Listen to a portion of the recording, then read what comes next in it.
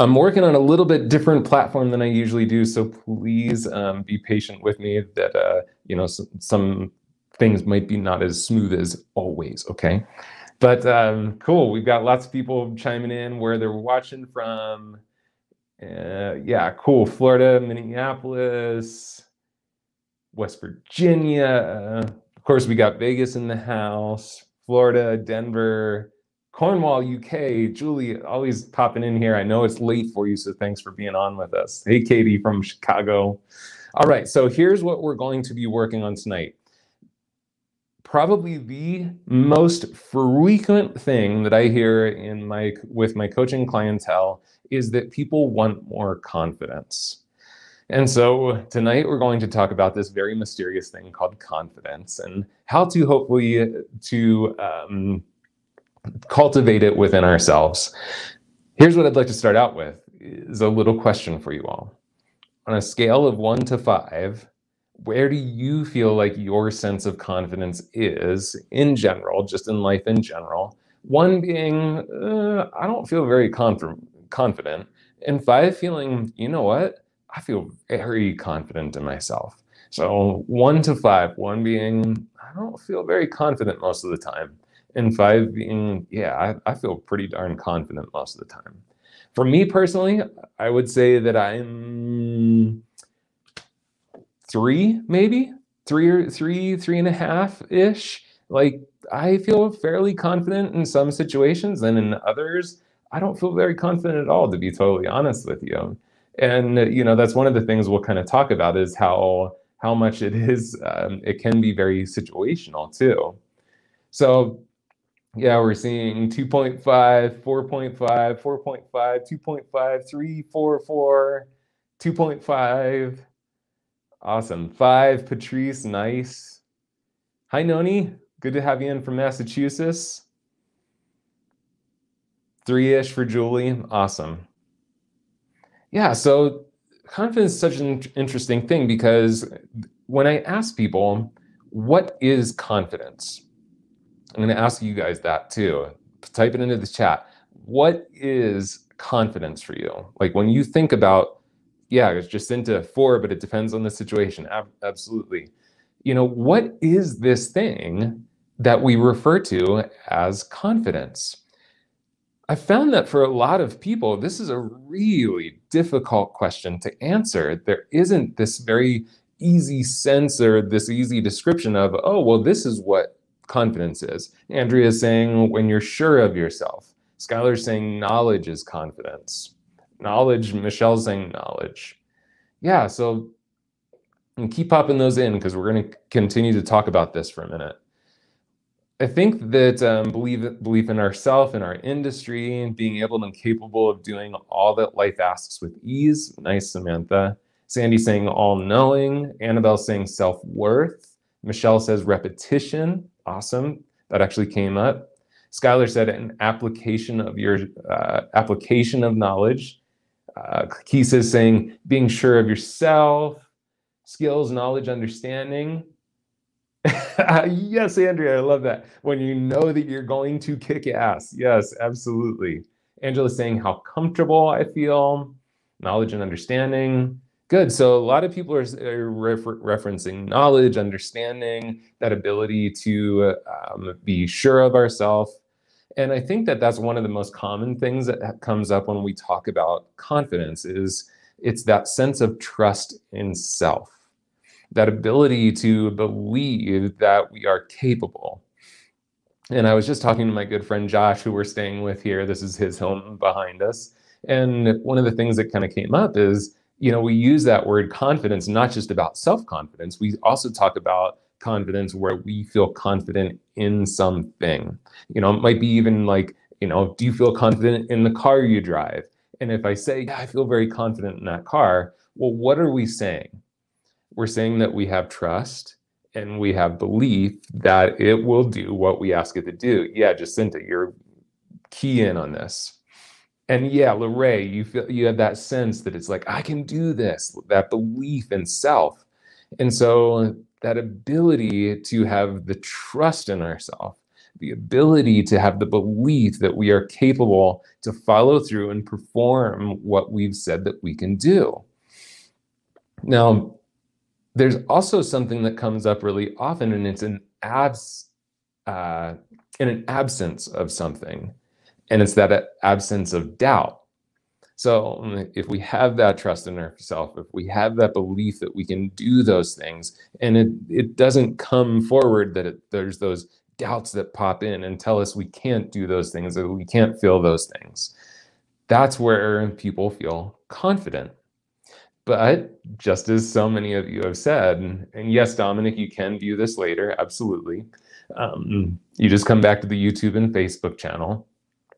But what so many of you have mentioned is very true. This doesn't tend to be an overarching energy that people feel in all aspects of life. Which, if we look at that definition again, that it's the trust that we have in ourselves, the belief that we can follow through and do the things that we say that we can do, then not every single piece of our life is probably going to have the same rating. So it's probably a little unfair of me to ask you to rate yourself from 1 to 5, because as many of you said, it depends, right? Like for me, let's put it in reference to the salon, because I know that most of you that are out there watching are hairdressers. In the salon, there's probably certain things that you feel very confident in, and there's probably other things that you don't feel as confident in. So for me personally, I felt very, very confident in my hair cutting skills. And then when it came to time to do some kind of complicated color, especially color corrections, then I would have rated my confidence more at level 1. But if someone came in and sat down with a picture of something that they liked with a haircut, as long as it was realistic, I would probably rate myself most of the time it was a 5. I felt very confident. Yeah, Jessica, and if you believe in yourself, you can achieve so much more. And we're going to kind of talk about that. Thanks for calling me out, Lorraine. Unfair question, right? And Samantha's saying you're the exact opposite. You feel very confident in your color, but maybe less confident when it comes to the haircuts, right? And so that's a great example, because I think this is really key when we talk about confidence, because we'll say, oh, that person is a very confident person. Well, what is it that makes us feel that that person is a very confident person?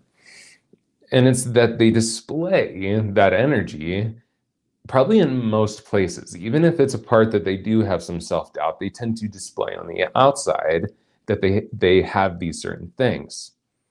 So I want to kind of consider, why do we feel like we want confidence? I know that that's kind of a weird question, because it's probably kind of seems like, well, duh, why wouldn't I want more confidence?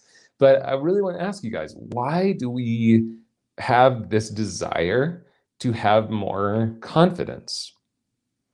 Andrew's saying, fake it till you make it, right? Yeah, and sometimes that's exactly what it takes to get to that place of confidence, and we're going to kind of talk more about that specifically.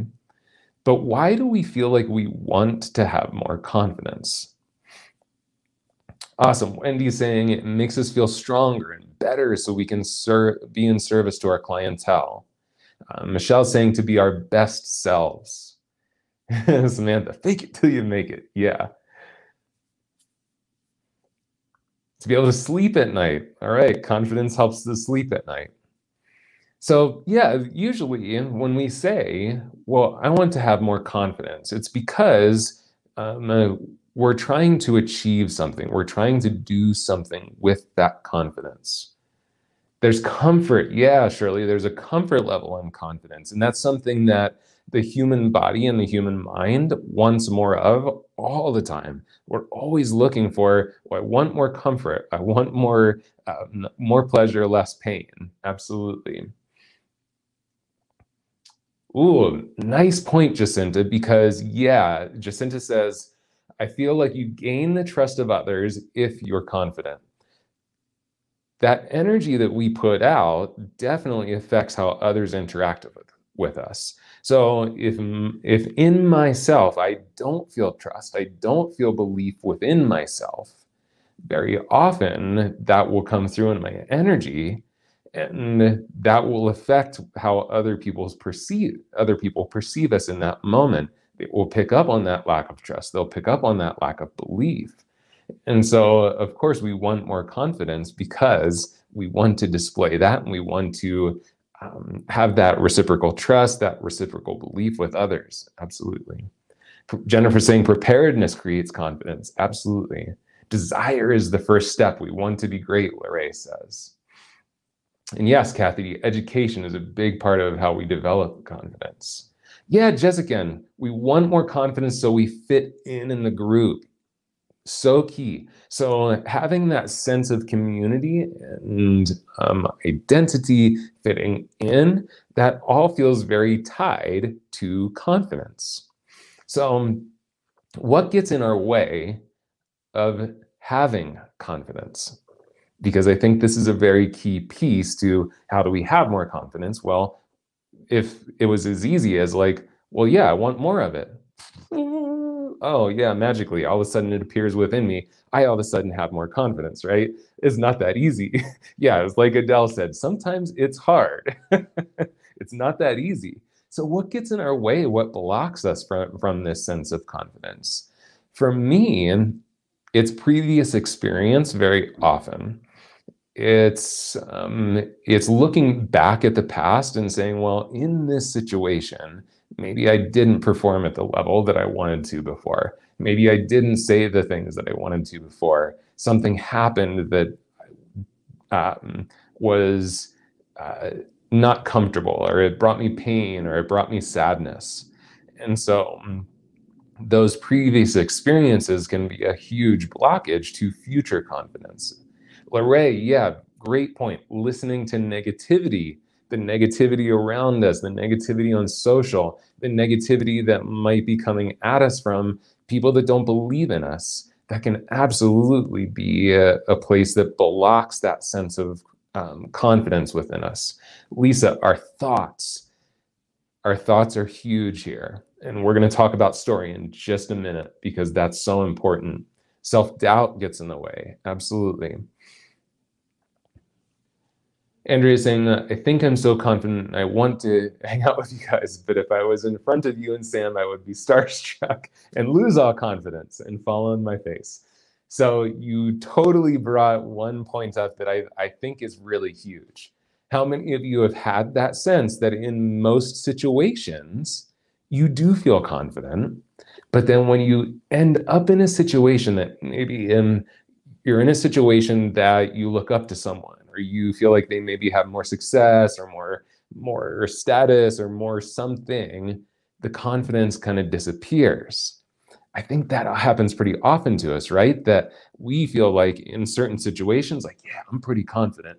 But then we walk into a certain room or a certain situation, and that confidence kind of disappears because we see this even like maybe what we perceive to even have more grandeur to it, or that bigger sense of confidence, it tends to reduce ours. And it's important for us to recognize these things because these are the things that are the detractors to confidence. So if we want to have more confidence, then we want to understand that these certain experiences, these certain things, Adele's saying, yeah, happened in school.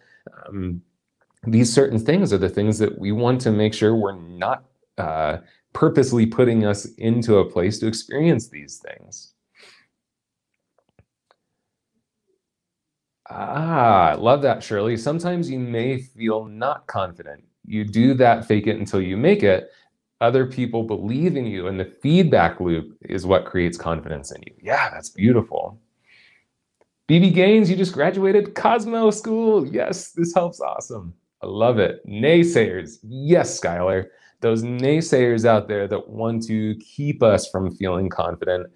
And that this is a perfect transition into the next point, which is what's the difference between true confidence and overactive ego, right? You're welcome, Skylar. I love that this is on point for you today. This is such an important piece because the naysayers, or the people that would like to take our confidence from us, even if they feel or they seem that maybe they have this essence of confidence, That's not confidence, that's overactive ego. And let's be clear about what I mean by overactive ego, because ego in and of itself is not a bad thing. Ego in and of itself is actually a completely necessary piece of your psyche, because the role of ego is to protect you. It's to keep you safe, and it's to keep you even comfortable. It wants to bring us more pleasure and keep us from pain. That's the ego's role. So the overactive ego starts to kick in when it senses that there is threat, that there is something beyond us that we don't have control over. The overactive ego kicks in to give us a sense of not confidence, but safety. And my friend Carlo Novoa, who I do Testimony Thursdays with, he always says that ego is there to support you, even if it means keeping you stuck, even if it means telling you stories that are not helpful to you. Because what it's trying to do is it's trying to keep you comfortable and keep you safe. So the ego pops in and it tells you these stories like, you know what, you're not enough. Or it might turn out to be something where you start to treat other people like they're not enough, because what it's trying to do is protect you. It's trying to protect you from experiencing something that you experienced in the past. It's trying to keep you from disappointment, because let's face it, hey, if you get the confidence to jump up onto that stage and stand in front of that audience, or if that confidence gives you the ability to take that next job, then there's that potential that maybe it doesn't happen. Maybe you get let down. Maybe you feel disappointment. And so that's where the ego starts to step in. And that's not confidence, that's ego. That's the overactive ego. Just again, when I was an apprentice, I wasn't confident. But once you graduated and learned you can do it, that's where the heart came in. Yeah, got to stay strong and push through. So let's go there, because that's really what we want to talk about tonight. First and foremost is, how do you gain more confidence? So I was having a conversation with an old friend of mine that she used to work with me at a salon back in Salt Lake City. Actually, Salt Lake City is right down here. We're visiting Utah right now. And she contacted me and she reached out and she said, you know, my son, he really struggles with confidence. And so how do I help him? How do I support him? And here's the part that you're probably not going to want to hear. In everything that I've read, in everything that I've studied, in every situation I've been in, I really have yet to find something that is a specific practice or a specific path directly to confidence. I even read this book called The Confidence Trap, and it had lots of good techniques for building other things, but not directly affecting confidence itself. And here's why. Is because what I believe, and let me be very clear about this, this is my belief just based on the experiences that I've had so far. Confidence itself is a result of other things. It's not something we step directly into.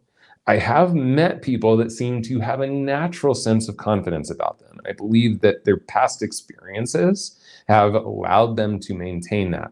But when it comes to being confident, there is only one way to grow confidence, and it's to feel the fears, it's to face those fears, and it's to face those doubts and step forward into them.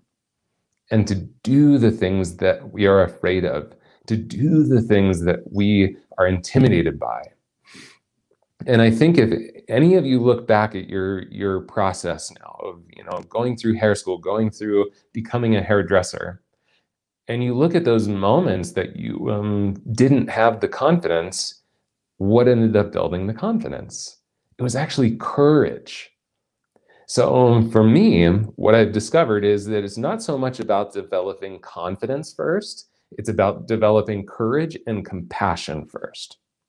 Because we need the courage Yeah, Angela, to prove to ourselves exactly what you're saying, the courage allows us to prove to our body, to prove to ego, to prove to mind that we will be okay.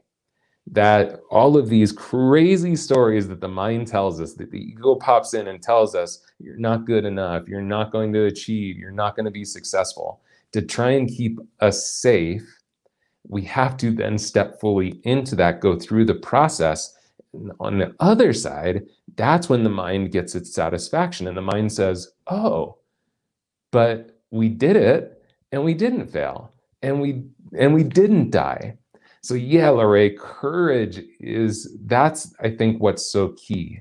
And that's even when I was talking to my friend about her child, I'm like, I think that's the only thing that will eventually build confidence is to help him feel the courage to step into those things that we're afraid of.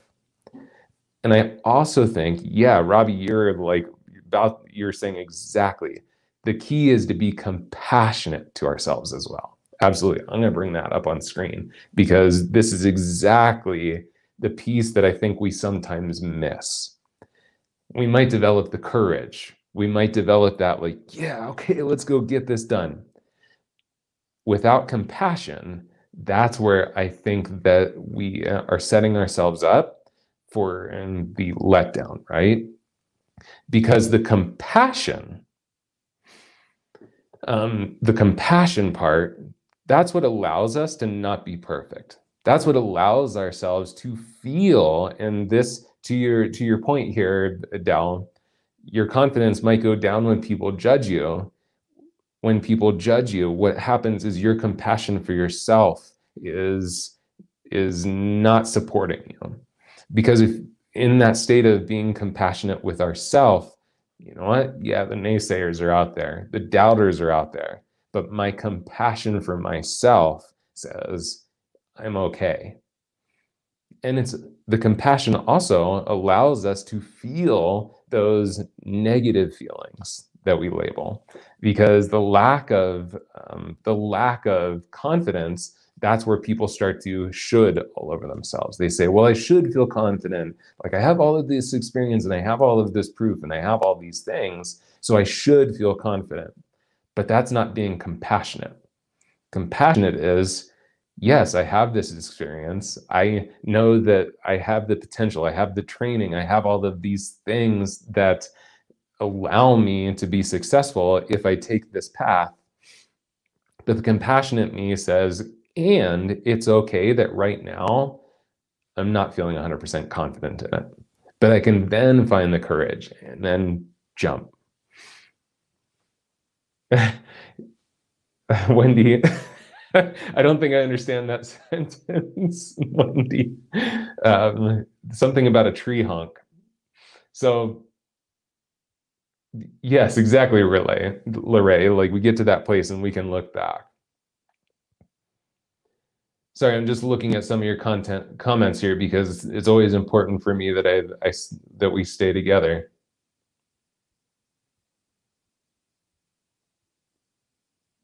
Awesome.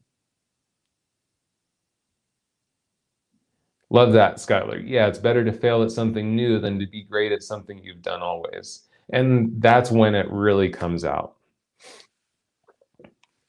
Skylar, you're asking, what about choking up even with the knowledge? So again, this is, I think, where the compassion aspect really has to come in so strong. Because in the moment, of course, when the confidence drops, yeah, don't worry, Wendy, you'll get it. You'll figure it out. But in that sense of compassion is understanding that when the confidence isn't present, when that confidence isn't fully there yet, of course, when we go to step forward, and let's use a specific example. I'll share like the very first time I got to stand in front of an audience, because you all see Andrew at 21 years of experience teaching. This is me feeling fairly confident to talk to you all because I've done it for 21 years. So let's go 21 years back. I'm a brand new apprentice at a salon, and the guy that ran my salon, he was I think he was like the regional education director for TG product line. You guys have probably heard of Bedhead, right? So I start working with Tyson, and Tyson needed people to go out and teach product knowledge classes to other salons. And I was definitely not very confident in speaking in front of people at this point. And he's like, why don't I train you? You can go out to these salons and teach these product knowledge classes. And I'm like, yeah, cool. This sounds really fun. So I go through the training. He teaches me all of these different things. And so to your point, Skylar, I definitely had the knowledge, like, because we drilled it hard. Like, he had me go through the presentation over and over and over. So I got to a point that standing in front of Tyson and presenting the information, I actually did feel pretty confident because the knowledge was there. So I go to the salon, I get my whole thing set up, and I kind of turn around to start talking to this group of 15 hairdressers who I did not know. And you better believe this just went, oh God. Everything that I knew about TG product just disappeared in that moment. And I looked at them, and I looked at this like pile of products standing next to me that I was supposed to teach about. And I just froze, because in that moment, my expectation was for me to perform. And what ended up happening is this really gnarly loop started happening, because then the beat myself up factor kicked in. Oh my gosh, Andrew, come on, you prepared for this. You know this stuff. And like, you're totally letting yourself down, and they think you're an idiot. So all of the compassion for myself was gone in that moment. So not only was my confidence completely shot, I felt the nerves, I felt the anxiety, but then I had no compassion for myself at that moment to be okay with the fact that I was experiencing this. I finally started to teach, and I got through this first class, and it was not good for sure.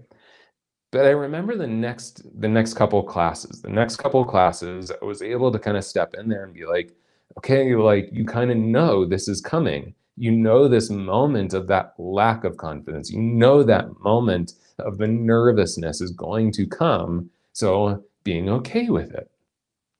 And so in that moment, I felt like I was able to harness some compassion for myself and just be like, okay, here we go. You know, you're going to get the nerves, but you're going to be okay. You're going to be all right. And so that courage and that compassion kicked in, and I kept moving. And with every single time I taught that class, of course, that class got a little better. It got a little better. It got a little better. And next thing you know, standing up in front of a room of 15 other hairdressers and teaching a TG product knowledge class, oh, I felt confident, and I could deliver it with ease. But guess what happened that first time that I got to step on stage to teach a haircutting class?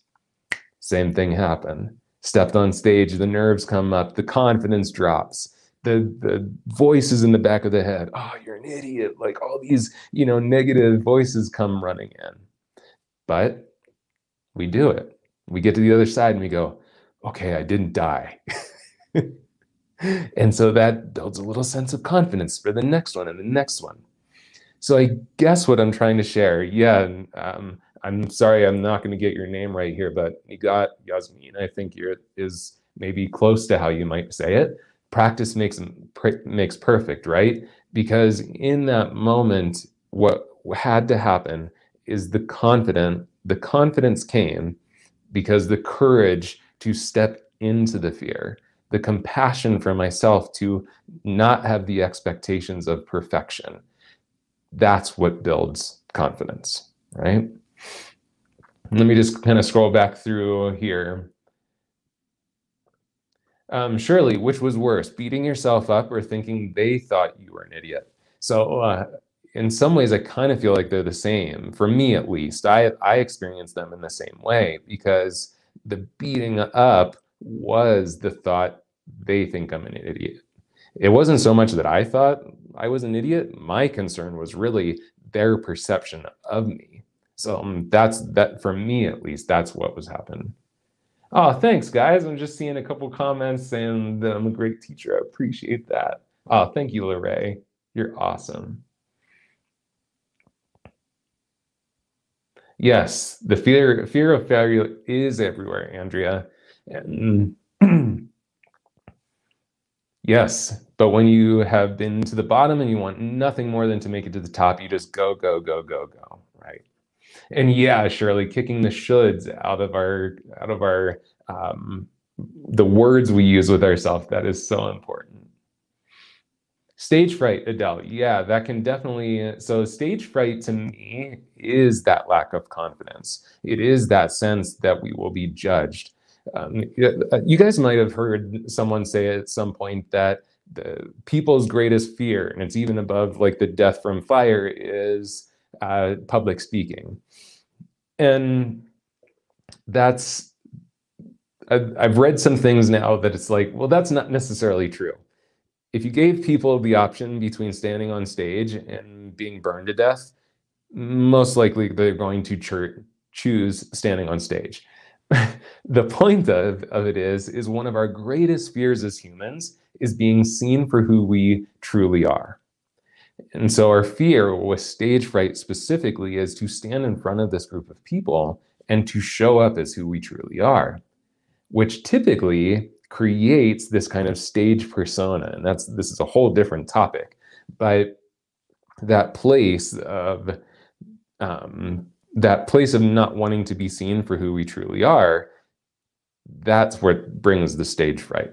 Hope that kind of helps. Yeah, Jezikin, one day at a time. Thomas is saying presenting any content the first time or first few times is terrifying, but what makes it better is knowing you are there to serve them. It's not about you. Yes, yes, yes. And I've heard Sammy say before too, is if those nerves are really strong, it might also be because you are focused on the wrong thing. You are kind of focused on self, not how we are serving others. Now, I think that completely separating ourselves from the concern for ourselves is maybe not a very human expectation, but I totally think that Thomas, you're onto something there, which is one of the things we teach people in education training is when you feel those nerves, return back to what is your purpose here? What is your purpose? It's to serve and support. And I'd be lying to you guys if I didn't say that, showing up and teaching these classes, I don't still get a sense of nervousness.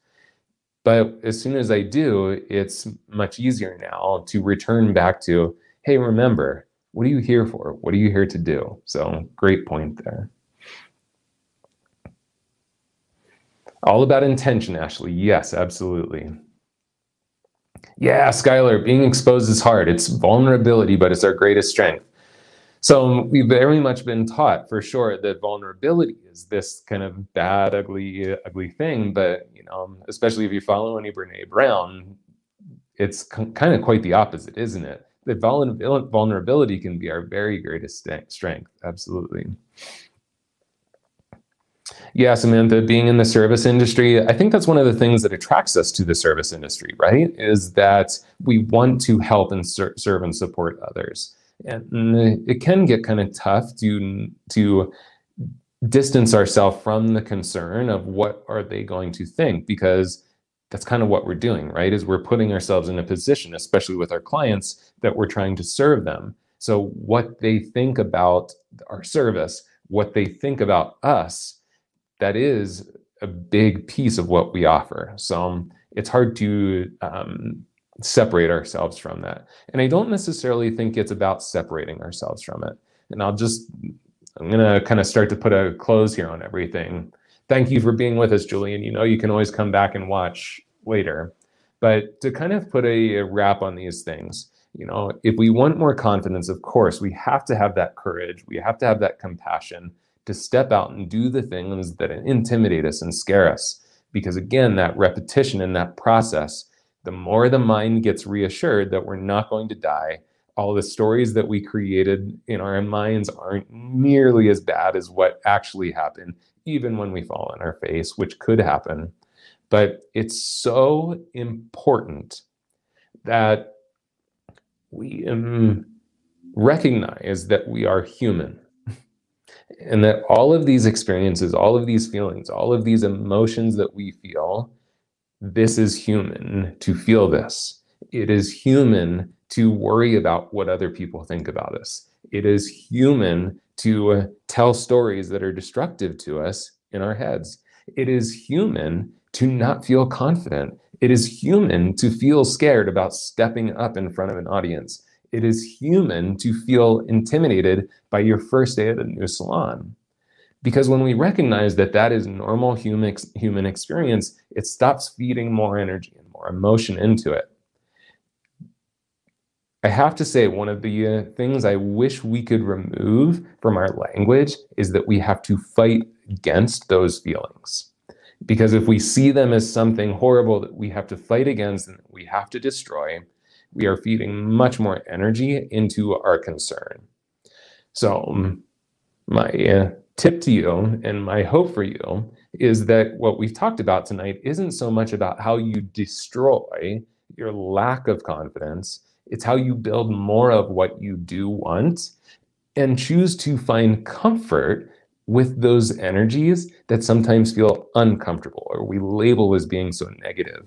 Because I promise you, from my own experience, the more I said, okay, here's that nervous energy, here's that self-doubt, and I can be present with it, I can accept it, I'm just going to be okay with the fact that I'm experiencing those emotions. Guess what? Those emotions and those energies started to soften, and the opportunity for me to step forward with compassion, step forward with courage, and then start to develop that confidence was so much more accessible. So that is my hope for you tonight. Yes, Adina, have compassion for yourself. I hope that just this discussion on confidence, what gets in our way, the things that we need to start to develop it, I hope that this supported you in some way, shape, or form. As always, you can always reach out to me. I'm here for you. You guys are part of a community here, this Sambia family that we have. You are part of our community, so know that I'm always standing next to you. Sam, he's always standing next to you. Our entire team is standing next to you. You are always welcome to reach out to us to ask any question or just for some support.